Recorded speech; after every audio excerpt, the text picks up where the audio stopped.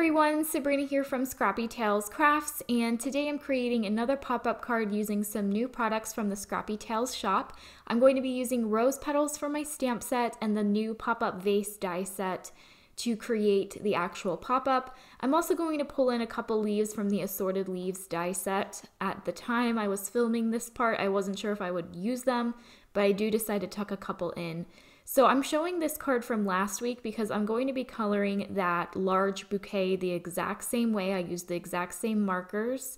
So I'm not going to show that again. If you do want to see me coloring that large image, I will have the flat card linked in the video description if you want to check it out. But I will show you the coloring of these two single roses just because I didn't show that in the last video. Now for my pop-up vase, I did decide to cut off the vase on this image just because I thought it would be kind of weird to have a vase within a vase. So I'm only going to color up the two roses and the leaves that are inside the vase, and then I will just fussy cut them out.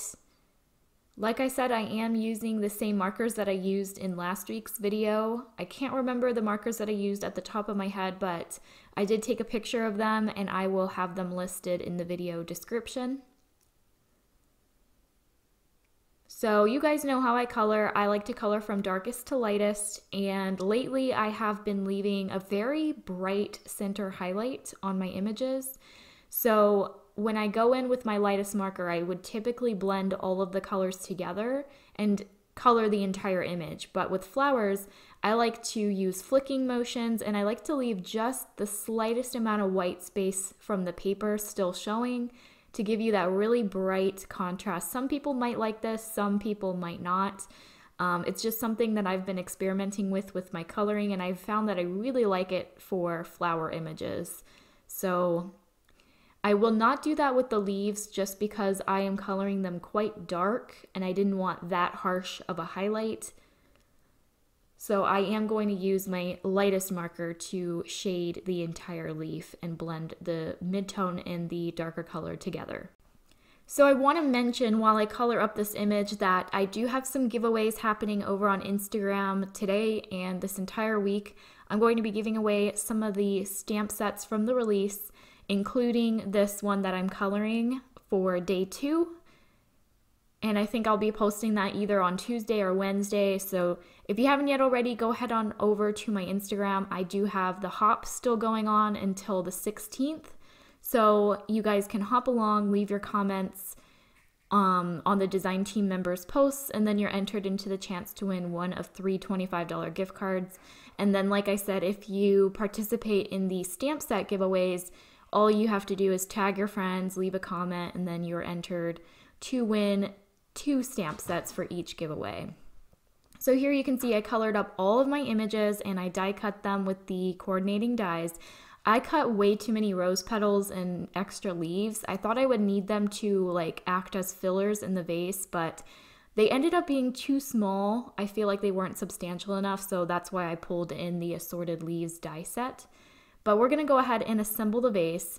I cut the card base twice from heavyweight cardstock. You can see I just went ahead and creased all of the score lines. And before I assemble it together, I'm gonna go ahead and decorate the octagon base. So I cut some Heartfelt Creations pattern paper from the solid 2 rectangles that came in the die set. I added ATG tape to them, and now I'm just adhering them onto the 2 card base panels, which I cut from heavyweight white cardstock. You can see on the left there is a 1/2 inch tab. That is where you're going to add your double-sided tape. So that is what I'm going to do right now. I'm taking my U-line, very, very strong double-sided tape, and I'm going to add 1 strip to both of the panels. And then I'm going to line the panels side by side. I'll attach 1 tab to the other panel without the tab, and then you're left with this long strip where you can go ahead and attach each end together to create that octagon shape. So very easy. So now we're going to move on to the bridges that are going to hold all of the elements inside the vase. So you can see that each bridge has 3 score lines. You're going to add your tape to the 1/2 inch tabs on both sides. I did cut this bridge out 4 times. You can do 2 or 3 times. but 4 is the max you can put inside this vase. So I'm going to do the max just because I want this to be very full. I added all my double-sided tape, and now I'm going to crease the score lines, creating that triangle. And the way to do that is to just fold all of the score lines down or away from yourself. You want to make sure that the tabs are facing each other. You don't want them to be facing apart, otherwise it will not fold. So here I'm just making my little triangles or my little arrows for all 4. And then to attach them inside the vase, you can see I'm pointing at each point on the octagon. You're just going to pick a random one. It doesn't have to be specific. And then you're going to attach one tab right up to the score line. And then you can see that there's another point and then there's a third point. So you're basically just going to skip that center point and glue your other tab to the following point. And then you'll attach your next bridge, which you're going to butt up right against the one that you just added, right up to the score line without overlapping it. You're going to skip the next point, which here I'm pointing at it, and then you're going to go to that third point.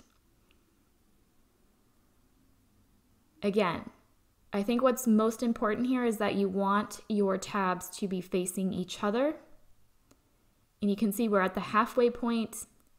So we're going to add our next bridge in. I'm pointing out the 3 points.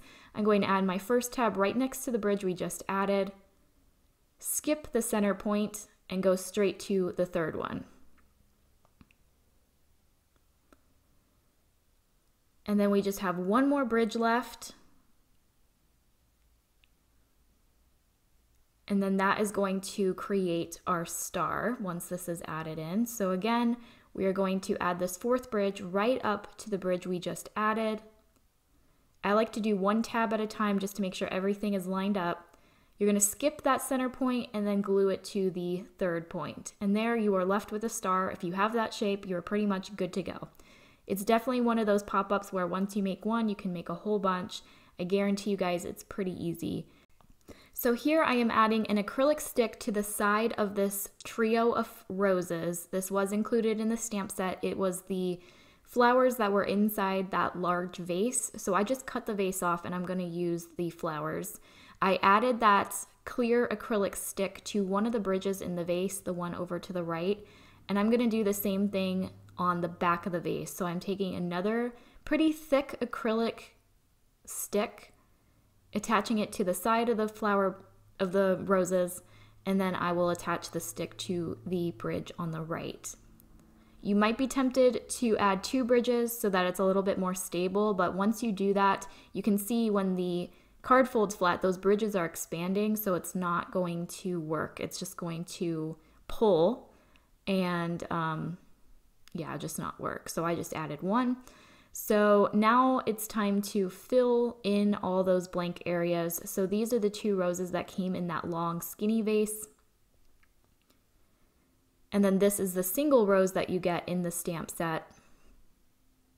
So as you can see, I'm gluing a couple of the flowers onto the bridges, and then some of them I'm gluing the front of them and gluing them directly to the front of the card base. So that's just going to give you some more depth and some more surface area to add your images. Here are those little rose petals. You saw that I had a lot of them, so I'm using them as fillers since I don't have as many large florals. Here's where I decide that I do want to add in a couple of the branchy leaves from the Assorted Leaves die set just to fill in more areas. You can see those 2 large florals in the center of the vase. They have white on the back because I colored them on white Nina.